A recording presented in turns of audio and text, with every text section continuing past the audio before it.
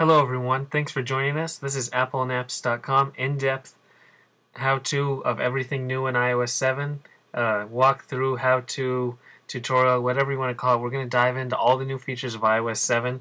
This is coming out on September 18th when hopefully you'll be seeing this video.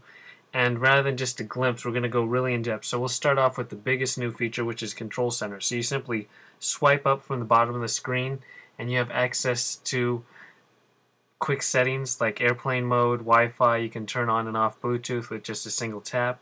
You have the brightness slider. You have your media playback controls like so. And then you also have access to the new AirDrop feature as well as AirPlay. And then you can turn on flashlight, clock, calculator, or go into camera, with the latter three opening up the respective apps. So that's Control Center. And again, it's just a single swipe up. And also you can see the translucence effect, which ties into the whole theme and design elements of iOS 7. That's probably the most noticeable aspect if you see just all these different array of icons. But again, this is more about the features. So if you dive into settings, you can go and there's a special access for Control Center. You can see access within apps. So another major new aspect is multitasking. So if you double tap the home button, it's the same way to activate multitasking, but rather than that little tiny bottom with just the app icons, now you're given card, which are live previews of the various apps, and you can just scroll endlessly through them all and then tap on one of them to bring it up like so, and you can dive back out. And then also you can flick away to force close the apps, and this also works with multi-touch. So let's say right here I grab 3 fingers, flip them all at the same time. I just quit 3 apps all at once. So that's what you can do with multitasking. Really powerful, and it has some back-end features that lets the apps run automatically based on your usage habits. So that's really neat. On the flip side of Control Center, there's Notification Center. So it's activated the same way. It's a swipe down from the bottom or from the top. This was available in iOS 5, iOS 6, so that's not new.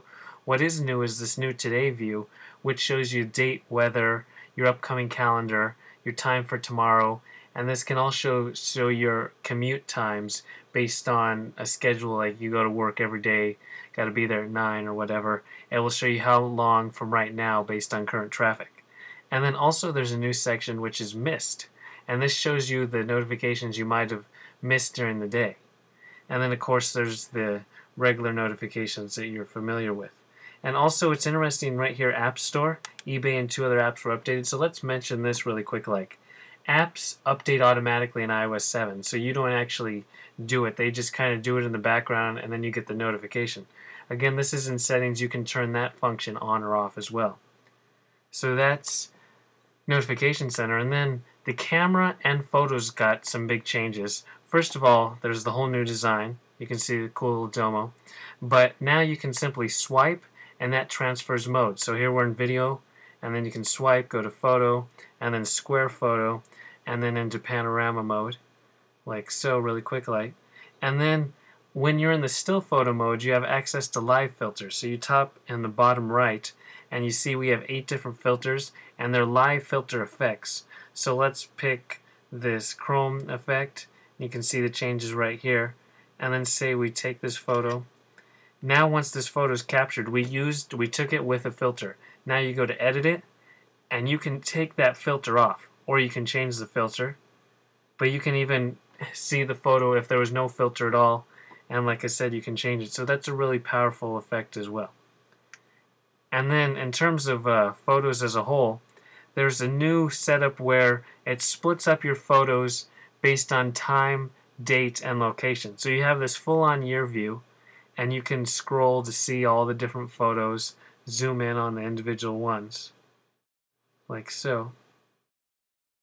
And then when you do zoom in, you can go back out in the moments, and you can see Angeles National Forest. It grouped these photos together, all these different events that we've had. A lot of ours are screenshots since we're reviewing apps, but it's a whole new way to view your photos rather than just the regular camera roll view like this, where it's just an endless supply of photos.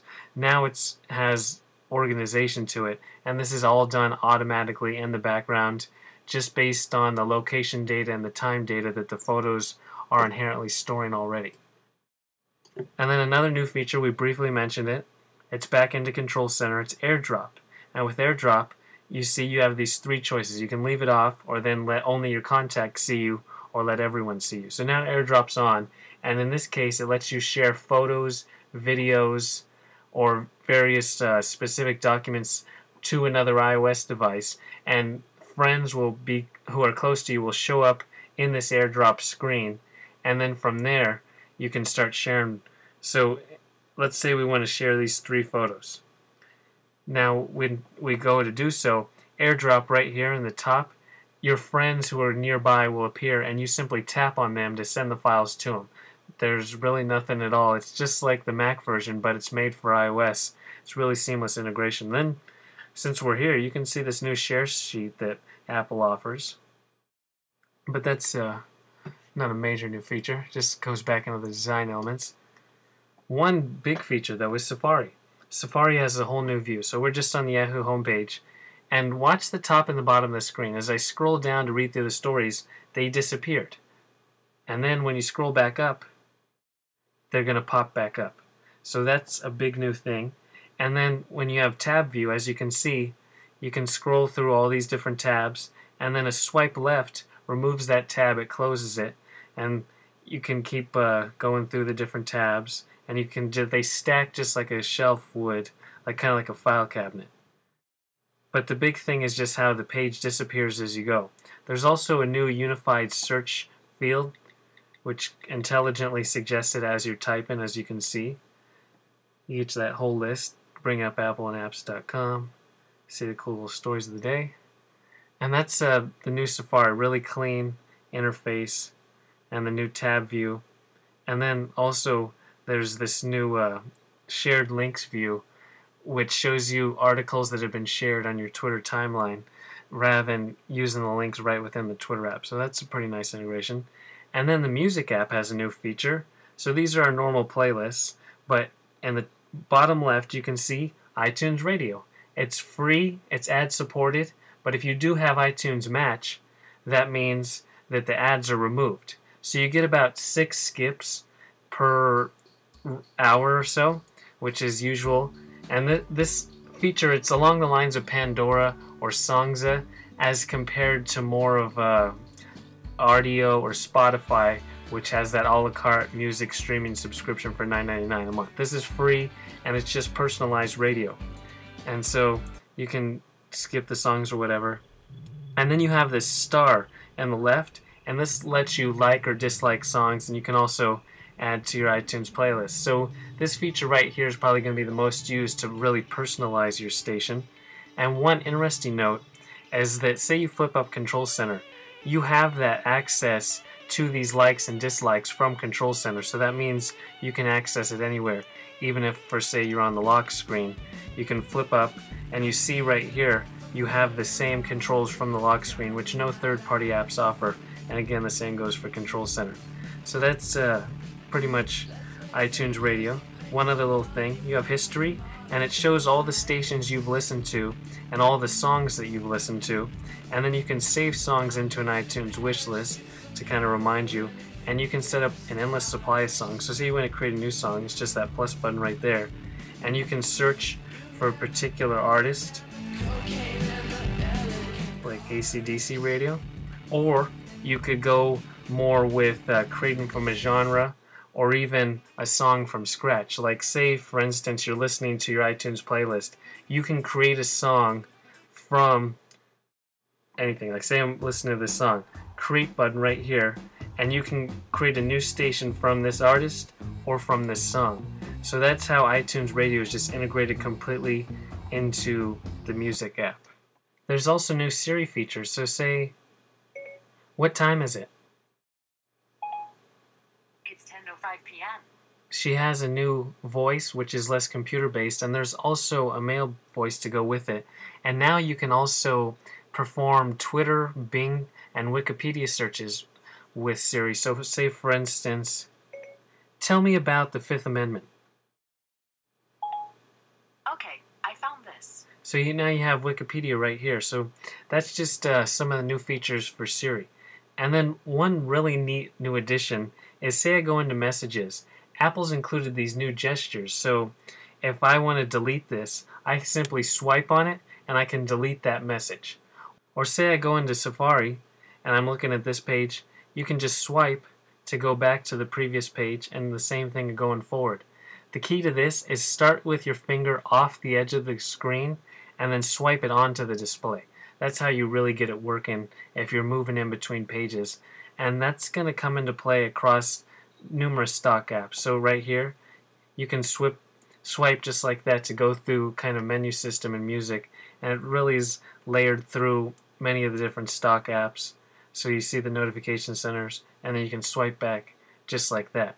Since we're in settings, let's show you these new wallpapers Apple's offering. So look at all these new still frame choices. So there's quite a few to choose from. Really deluxe. These bottom ones go with those new iPhone 5C, but just really a lot of neat high quality choices. And then Apple also has these dynamic ones, which you can see right here what it does. It kind of gives you that subtle motion to the background. So those are a few little extra additions. Another new system setup is text size. So you can change the system-wide font, and then as apps are updated for iOS 7, whatever size you pick, every app that supports it, including the stock apps or third-party apps, will have the same text size. So that's a really neat one. And then we mentioned this earlier about multitasking, but background app refresh, it lets you dictate which apps can use background data to kind of be ready at launch with that multitasking system. So you can have on and off buttons for each of those. Just a couple extra little things. And that's kind of a tutorial how-to walkthrough of the new features to expect in iOS 7, because the all-new design is obvious, but there's quite a few features going on and just new interface ideals at work. So we hope you enjoyed it. This is Apple and Apps, and we'll talk to you next time.